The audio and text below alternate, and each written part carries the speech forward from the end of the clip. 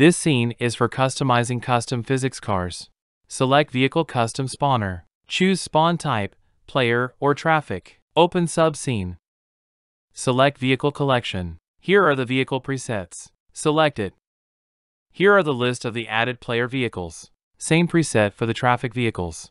To speed things up, you can also drag and drop the car you want into the subscene without using presets. Let's open the player vehicle prefab.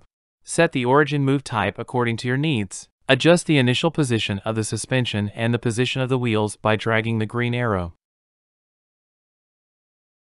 Set the wheel radius and width. Set the cast type and cast layer. You can read more about the parameters in the documentation. Now, launch the scene.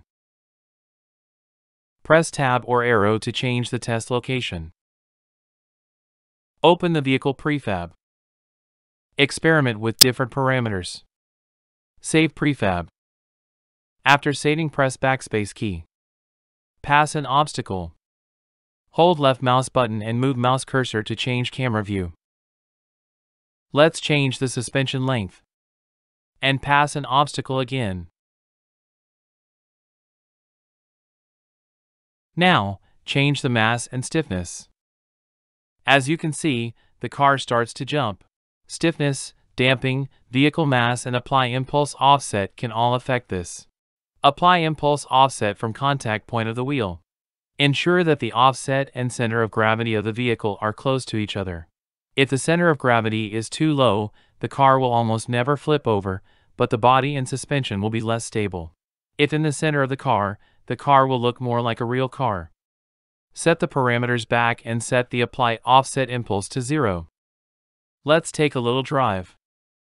Now the car is starting to roll on its side. That's because now the center of gravity is now low and the apply impulse is high. Let's go to the custom steering limit parameter. Custom steering limit sets the steering limit relative to the current speed.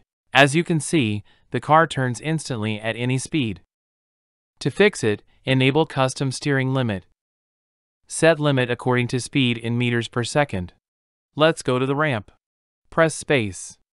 The transient force parameter is responsible for holding the vehicle on the ramp. Disable forward transient force. As you can see, the car started to roll down the ramp. Same for lateral movement. Lateral friction and lateral transient force should be enough. Press Tab key to change location. Take a test to see how the car handles.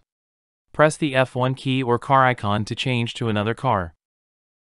You can customize any vehicle in the same way. In the next video, I will show how to integrate legacy pedestrians.